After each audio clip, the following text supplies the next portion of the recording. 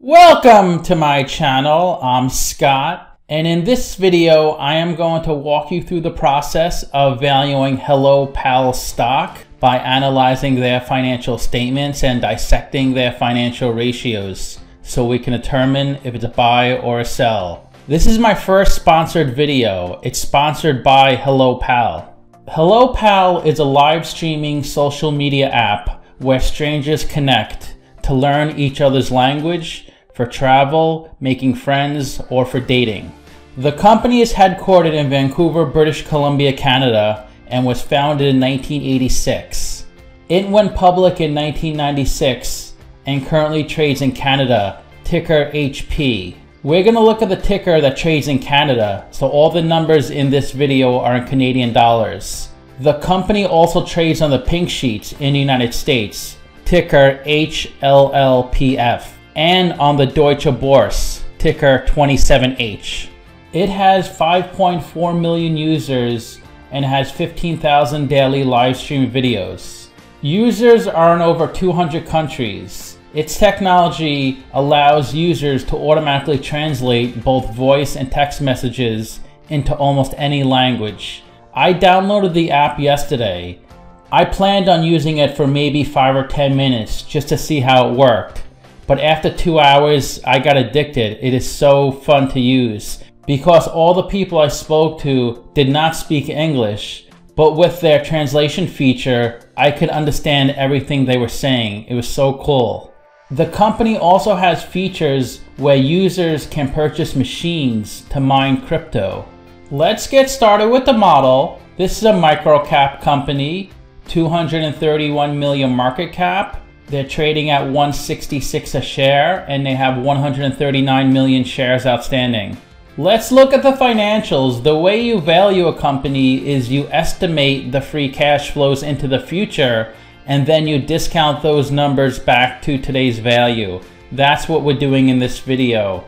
And free cash flow is cash flow from operations minus capital expenditures. So the company does have negative free cash flow every year. Net income is the profit and loss on the income statement. It's revenue minus expenses. They also have negative net income every year. This company was pre-revenue until 2020 when sales were 1 million. Then sales jumped ninefold to 9 million in a trailing 12 months. This is the company's income statement. The top line is the revenue, the sales. Below that is the cost of revenue. These are the expenses directly related to generating the revenue. Then below that is gross profit. They had positive gross profit in the trailing 12 months, negative in 2020. Below that is operating expenses. Then below that is operating income. So they do have negative operating income every year. Below that is the interest they pay in their debt. Then below that is other income and expenses. This is usually impairments, investments, or other non-operational gains and losses. Then below that is pre-tax income, which is negative every year. Then their taxes.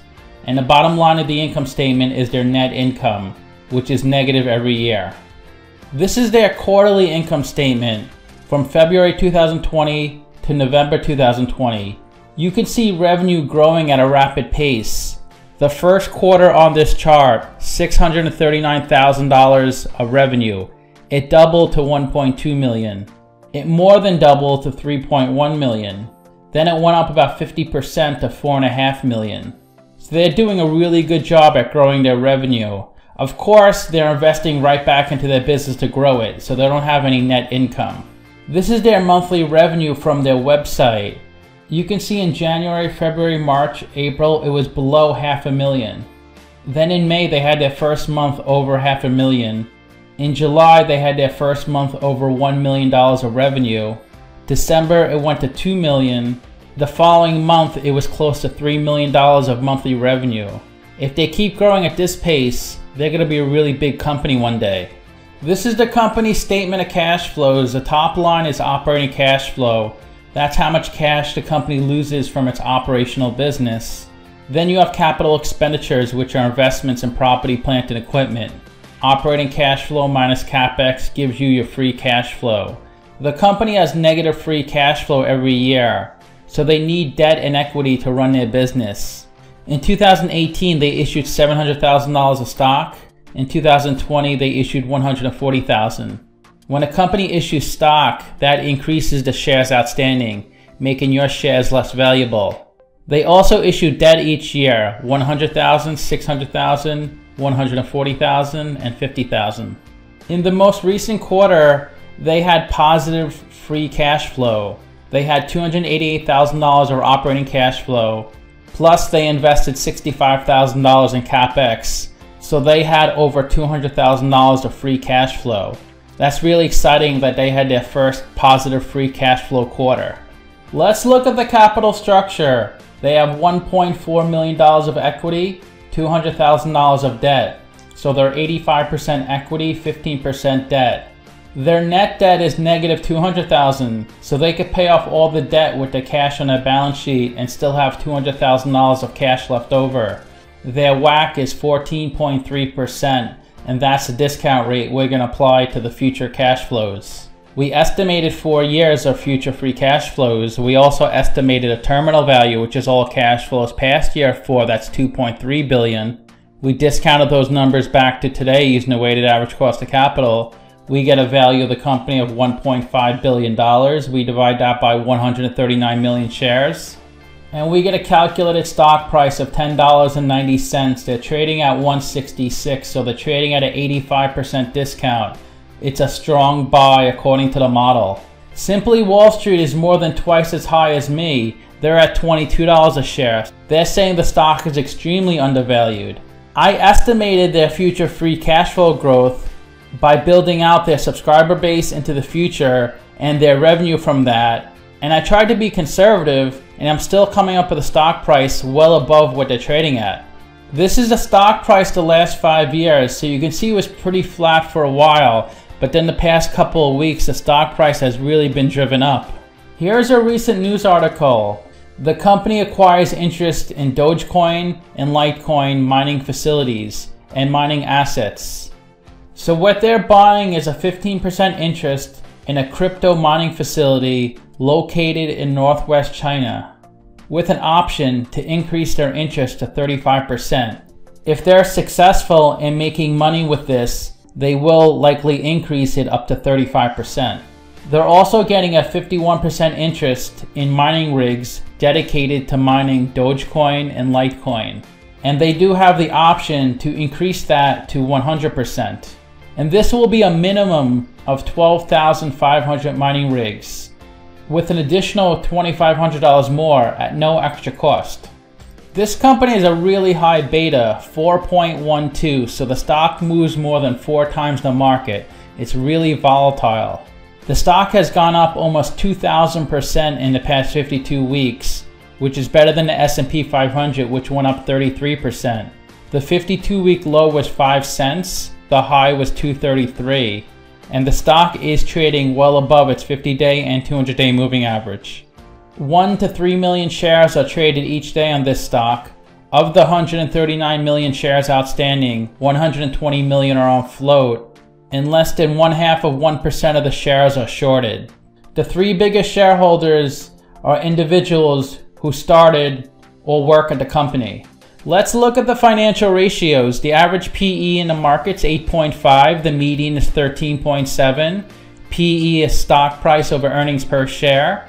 To calculate earnings per share, that's net income over shares outstanding. They have negative net income, so they have negative PE. Price to sales is stock price over sales per share. They're at 24.6. So investors are paying about $25 for $1 revenue. Price to book is stock price over book value per share. They're at 170. Interest coverage ratio is EBIT over interest expense. They have negative EBIT, so they have negative interest coverage ratio. ROE is net income over equity, negative net income, negative ROE. Current ratio is current assets over current liabilities. They can only cover 70% of their current liabilities with their current assets. Their current assets as of their last published balance sheet are $500,000 of cash, $180,000 of receivables, and $300,000 of prepaid assets. The company does seem to be undercapitalized. They had negative $700,000 of free cash flow, negative $500,000 of working capital.